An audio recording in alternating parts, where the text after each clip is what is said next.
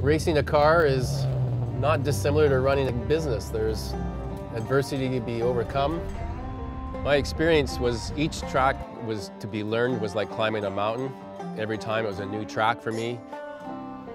There's challenges that will present themselves and you've got to face them, get through it, and move on to the next. Hi, my name is Darren Graham. I'm the founder of Applewood Auto Group.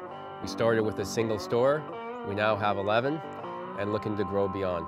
There's been a number of struggles along the way when the economy has turned down and our inventory was fractionalized in terms of its value. A little used car operation with a very small line of credit from a bank. My passion for the car business translates to all 11 stores. Each general manager in each store shares the same passion that I do, not just for the iron itself, but what it provides to our customers.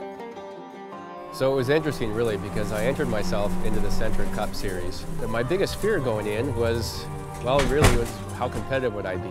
No one wants to be the guy dead last. And actually that's exactly what occurred the first weekend in Shannonville, Ontario. The good news is, throughout the season, I did get better and better. And the last race weekend at Mount Tremblant, I was actually posted the 4th fastest lap time that day. But what I found most interesting was not the learning about being a race driver. It was really about all the life lessons. It was quoted somewhere saying it was one of the greatest experiences of my adult life, and it truly was. You can see now after 12 races that the car's got a lot of experience. Injuries that occur as a result of pushing beyond the car's limits next to other people that are doing the same. I was absolutely blown away with all the learnings that occurred for me throughout the season.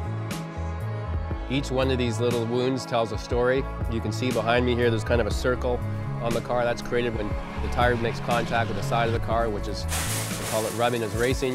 If you got a race car with no marks on it, I would have to question whether or not you were actually racing. So they are like scars of pride and experience. And I think for a lot of people that can be very debilitating when they feel like they can't see the light. If they don't feel they can get there, they don't want to do the work, it stops them from entering the race, as it were, or getting engaged. That was one of the other notes I took, actually, was get in the game.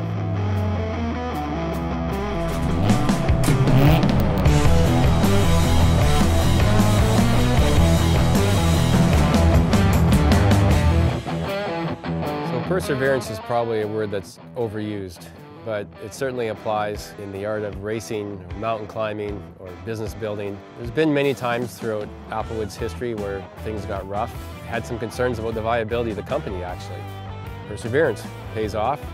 You stay in it, build momentum, keep rolling, carry speed in the racing world. Not dissimilar to what it's like in the car. Facing some adversity, the car goes off track, there's all kinds of damage, you don't know if you're going to have it fixed in time or fixed at all. That would be the one thing that I would really probably like to impart in terms of life lessons or business acumen is get in it and stay in it. It's not over till it's over.